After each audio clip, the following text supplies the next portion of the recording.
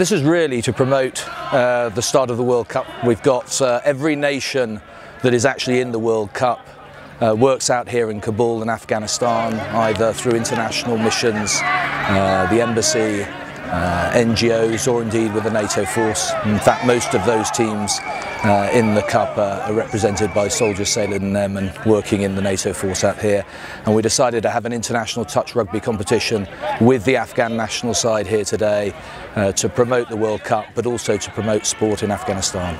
3 touches, just take it in, take the touch, straight down, have somebody backing the ball carrier, so you pick it up and you can go straight on as the dummy half. You don't need to pass it.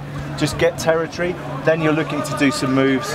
Keep it simple. So today we have 3 Afghan teams, a mixture of senior, under-19s and a development side. We've also got the UK, the Australians, the Americans, French, and then we've got a bit of a bar bars side. So 8 teams in total. I think a good representation of the coalition that we've got out here.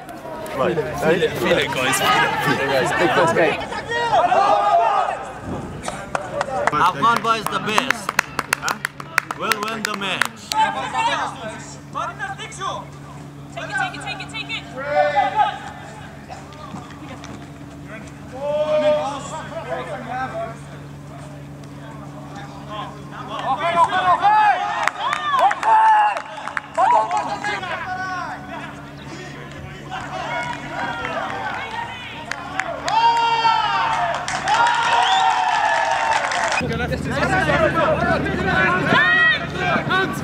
Yes,